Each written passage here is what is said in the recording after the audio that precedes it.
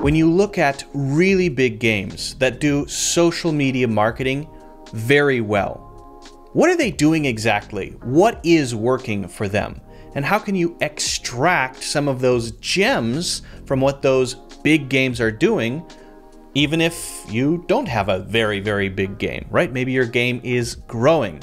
As a game developer, how can you make sure to approach social media marketing in a strategic way so that you're not wasting a lot of time and energy? Well, I recently talked with Sandy Smith. She is the social media content manager at Yoda One Games. Very insightful. We talked a bit about some of those big games and some of the lessons that we can extract from those examples, as well as how we can put those into practice. So I hope you enjoy the conversation. Let's talk about longevity. Maybe we can get into some specific examples. One of the games we published, Rodeo Stampede, that game has been going strong for what, 7 years? Yes, the sixth birthday was in June, so it's like 6.5. It's going on 7, right? So, and maybe we can get into some other examples. Let's try to tie it all together to talk about how executing on a really good social media marketing plan, let's say including community, including KOL marketing, can lead to that longevity that we obviously want to have a player base that's consistent, stable, always there, right? Right.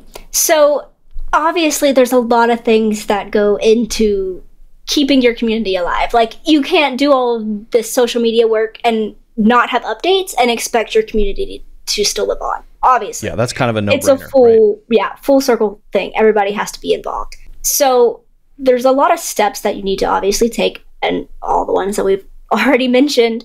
But the outcome can be really awesome. Like with Rodeo Stampede, I get comments on like every single TikTok saying like, oh, I've been playing this game since it came out. So to have those players still playing our game, like, first of all, it feels good.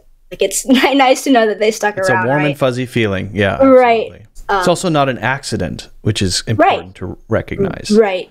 Nothing is an accident. Clash of Clans, Rodeo Stampede, Pokemon Go, they've achieved that for a reason with specific activities, right? Pokemon Go is a super interesting example too, because they are the kings of like keeping their game alive, because it was so popular when it first came out, right? And it kind of died off. This perception that it died, but it's not that it died. It went crazy, and then viral, it reached right.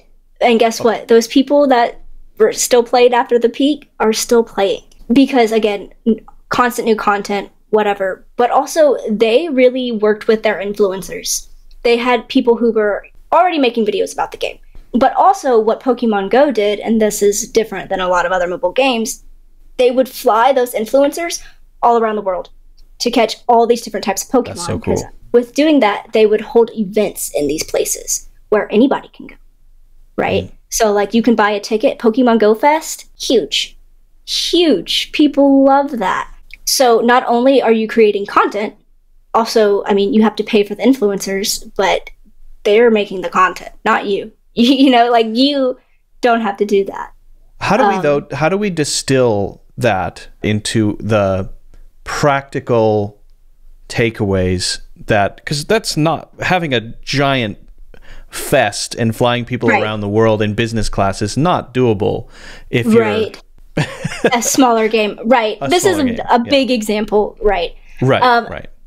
And with, you know, they kind of saw a decrease with COVID because they were not able to do things like that anymore.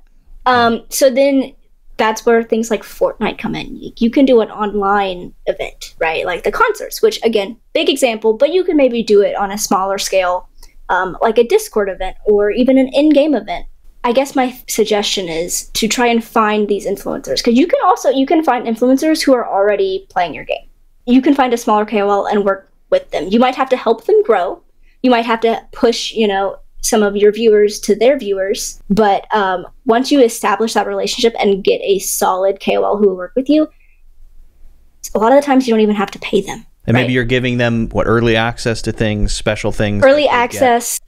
With ARBs, we give them the in-game content for free. So like Got We it. give them lots of gold, skins, new skins, things like that. We give them early access. We give them information, new information that's upcoming, so they can kind of tease it. And yeah, things like that. That's cool. That's cool. So it kind of ties into especially the community aspect of events happening and having influencers constantly talking about it, making content about it. It ties it together really well. Those are interesting examples. But again, also you want to consider the scale, right? So you would say working with a reliable, stable influencer who may be growing may be better than just sort of finding one-off influencers, paying them and hoping that it's going to work, right? I would consider them two different things, honestly. Okay. So you have your paid influencers who don't usually play your game. They don't usually post your game. But then you have your influencers who are posting your game. And a lot of times, like, they're already posting, so you won't have to pay them. Like, you might give them, for example, ARBs, we're giving Steam keys, which you can then do as a giveaway. So it's more of kind of payment like that. So I would definitely consider them two separate entities. They can be used for different things. That's very interesting. Okay. But that's sort of building out the universe around your game, right? So yeah. Looking at it like a constellation of things that are all interconnected, working together to move this thing into the culture and allow that to have its sort of grab hold of it and have some momentum. Right. Exactly. I think that brings us to help, right? Because, one of the things that I've been saying throughout is that as a hypothetical developer in this scenario, you're giving me all of this great advice and these tips, but it's giving me anxiety. It's a lot. It's a lot to think about. Geez, I just want to make my game and release some fresh content once in a while. I don't want to have to think about this. At what point do I look for help? And then what kind of help should I look for? Well, okay, so the thing with social media is there are so many levels to help, right? So you could get help in terms of having a platform that you can schedule out and it'll post automatically for you. Yeah. Which is a great option if you're low budget, super new, just released your game. If you have a little bit of a budget and you have a little bit of more of a just a monthly fee probably, but worth it for the convenience. Right. Are you talking about scheduling posts and managing comments, that sort of thing, right? Yes. And you can also find people to make content. So making content is, as you know, very time consuming. Filming, editing. Not for me. Yeah, it's a lot. I mean, finding music that is copyright free in a lot of instances, and what type of content, knowing streaming versus TikToks versus static content, like post for Facebook, pictures. You can find people to help you with just that. You can find freelancers if that's what you're just looking for. You can find bigger companies. Like us, we have a very customizable social media package, so we can help with like a lot of different needs, and that's because social media it is so customizable, right? There's so many layers, there's so much that can be done, so many different platforms.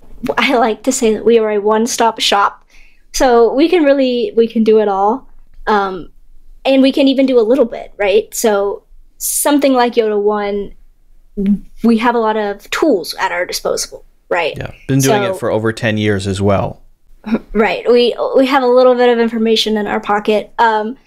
Versus maybe a freelancer might only be good at doing one thing, right? And they might not have all the tools and they might not also have all the information.